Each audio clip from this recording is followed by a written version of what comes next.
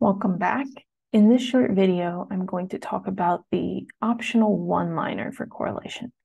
And so when we went through all the hypothesis tests in lesson 6, we then learned all of those one-liner tests. This will be the one-liner for correlation. And so in particular, we're using this Pearson R function in SciPy Stats, which can be found here. And we need to provide the X value, the X data, the Y data, and the alternative that we want to use.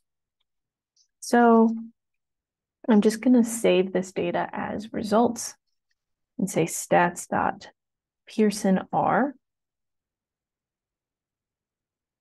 And I'm going to use the original data. So here we don't want to use our simulated data because we shuffled it so much. We don't have the original anymore. So we need to go back to our merge data frame, which is, the reason why we make copies. So I give it the first variable, then the second variable, and then the alternative is greater. So we can run this. Don't get any results because I'm storing it somewhere. But then I can come in and say print the correlation coefficient. And this will be the 0th term of our results vector.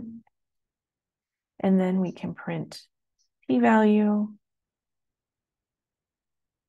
And this is the first term. So remember that Python does counting from 0 onward. And so we go 0 and 1.